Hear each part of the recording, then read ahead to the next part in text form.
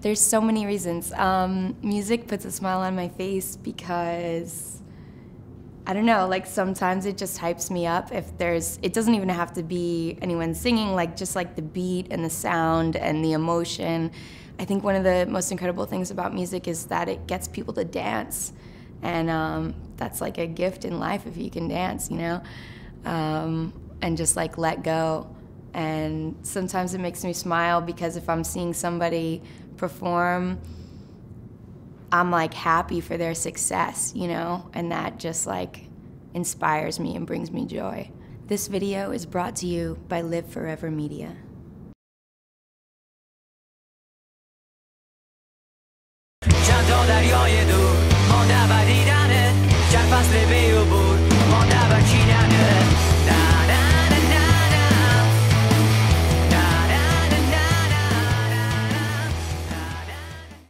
We all are from different parts of Afghanistan, and we speak in different languages. Right. Yeah, but we communicate in Farsi, which is one of the main languages, right?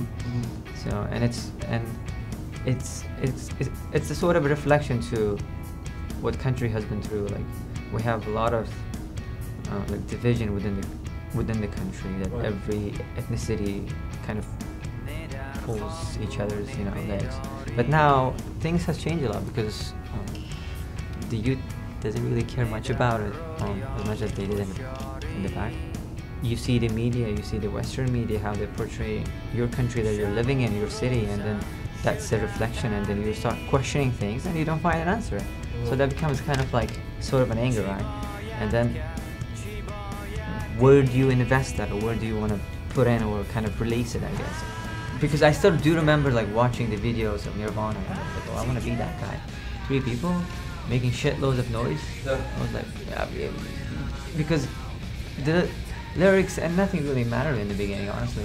Didn't give a crap about anything. It's just that riff, the drum, and everything was so catchy and so relevant.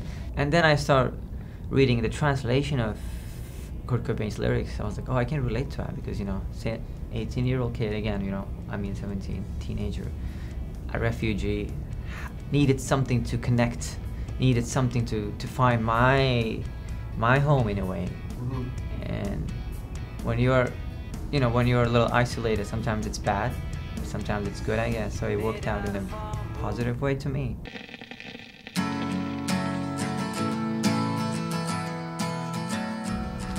G, you know, that's it, like, oh, and it's again, right, it sounds easy, but it's so creatively written, that song. I was like, wow, it blew my mind. I think Oasis is one of the main bands. I was talking to my manager yesterday that literally changed my life in terms of, it make you believe, I guess, that you can also do, maybe just because where they are coming from, and not necessarily geographically not like the same, but they were, you know, working class. Right. And we're here, refugees. Somehow, again, once you're isolated, you look for people that kind of been through something that you can relate to. Right. And yet their music has nothing to do what they've been through. It's nothing to do, like, it's very beautifully written songs. I was like, wow.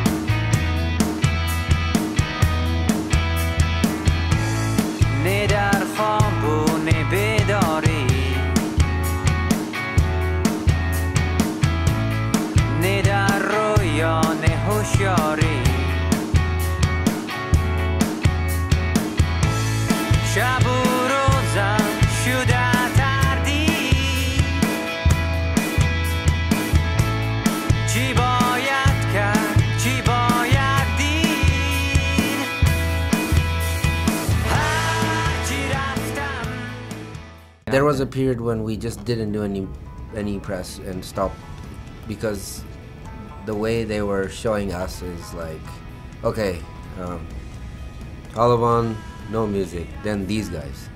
Like, they're sort of showing as if the aim of our music is to, I don't know, to like, oppose them. It's sort of an introduction of our band to them, hey, these guys are doing this, what do you guys think?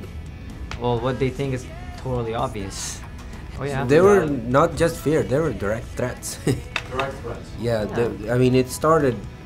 We were like, sometimes our show got canceled. Sometimes they cut electricity on us while we were playing, and they like indirectly ask us to stop because the venue is afraid that something is gonna happen. The boys and girls start like dancing together when we're playing. And then, oh, what the fuck is going on there? You know, they don't. That's not good. yeah. I was like, yeah, but they're not doing anything bad. Everybody is into themselves and enjoying. And I think that mindset, you know.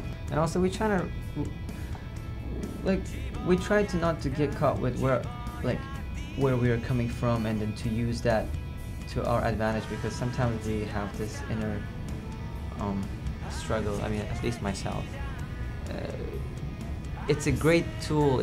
It's great, and we're super proud of where we are from.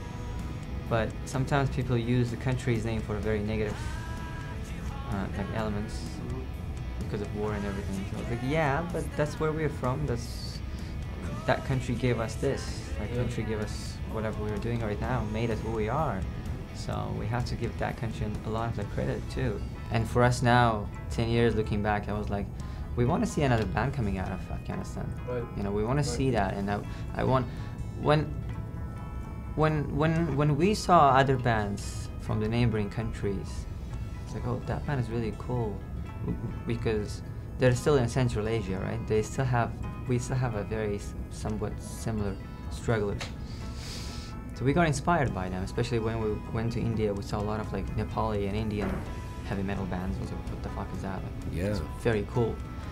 Really good ones. And now I was like, it's sort of like, if somebody gets inspired by what we do now,